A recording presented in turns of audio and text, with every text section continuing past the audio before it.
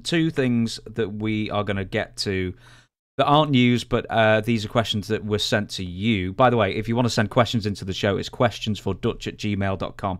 But you had a couple of questions that you wanted to answer, and the first one was, years ago, wrestlers, in order to make their bookings, had to drive their own vehicles to the events or ride with other talent.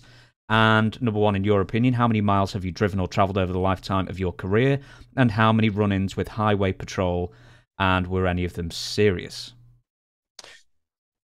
I estimated one time how many miles that I traveled in a year.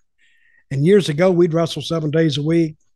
Sometimes those trips were like 200 miles one way, so that's 400 miles in a day. Others were like 250. And I'm going to estimate here, but I think I have probably traveled close to 2 million miles. And this is when we're just in cars. If it was 100,000 miles a year, which was easy to do, that would have been almost 2 million right there. I think maybe more. And that's not counting the plane rides I've taken, but I didn't take plane rides, so I got until later on with WWE, WWF. We never flew back in the territorial days. We always drove. Did you not fly in Florida, though? I thought Eddie Graham had a plane at one point. Well, I did there. Eddie Graham had one. I flew with him, but he would only fly to Miami, the long ones. And that's how I went to really know Eddie. Smart man. You would have liked him. And Ernie Ladd, he would pay for a plane, and he'd take me because he liked me, and he wouldn't charge me nothing. And you know what the plane cost to fly to Miami? No. Like $50. $50, maybe 75. But he would pay that just so he could talk to me. I love Dirty. But talking about having trouble with the highway patrol, yeah, after driving so many miles, you become visible to the highway patrol. So one night I'm riding with Undertaker before he was Undertaker. I think he was Mark Calloway then. We were coming back from Louisville, and there's a cop pulled in behind me, and Mark saw him, and Mark was driving, and he looked in his mirror and he said, "There's a cop behind him." I said, "Don't worry about him. We're almost to the Tennessee line, and he'll have to go back. He'll have to turn around." We were actually at the last exit where he should have got off. But right before we got the exit, here comes the blue light on. Pulled us over. And then now the flashlight, the searchlight came on strong. Then we heard the trooper's voice over the loudspeaker. "Driver of the vehicle, turn your car off, take your keys, drop them on the pavement." And then he says, exit your vehicle facing the front of your car with your hands in the air. I said, "What the hell is this? This is serious." And then I heard other sirens coming. Wow, wow. One's off this side, one's off the other side. So he got him back there, searched him, took him to the back of the car. I think he handcuffed him. I'm not sure. Then I was in the front seat, and we had a guy called Action Jackson, a big old kid out of Dallas. He was in the back. He weighed about 300 pounds.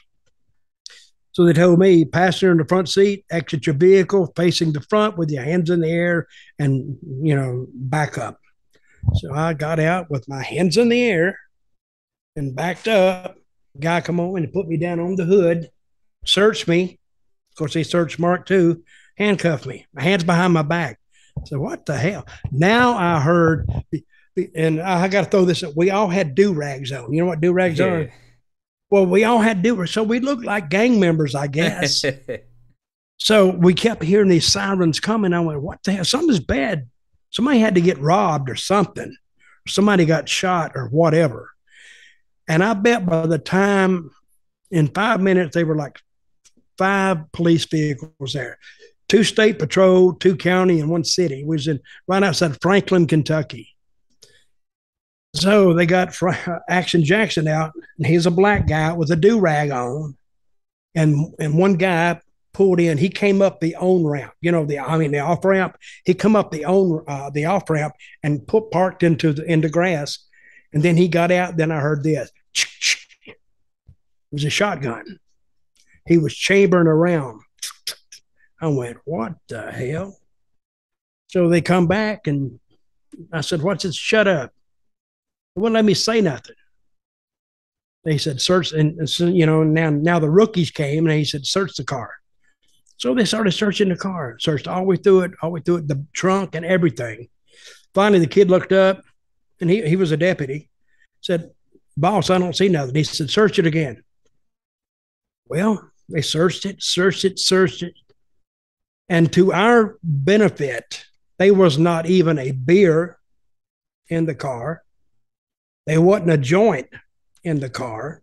There were no pills in the car. The only thing they found, because I dipped, tobacco, all they found was a spit cup. That's all they found.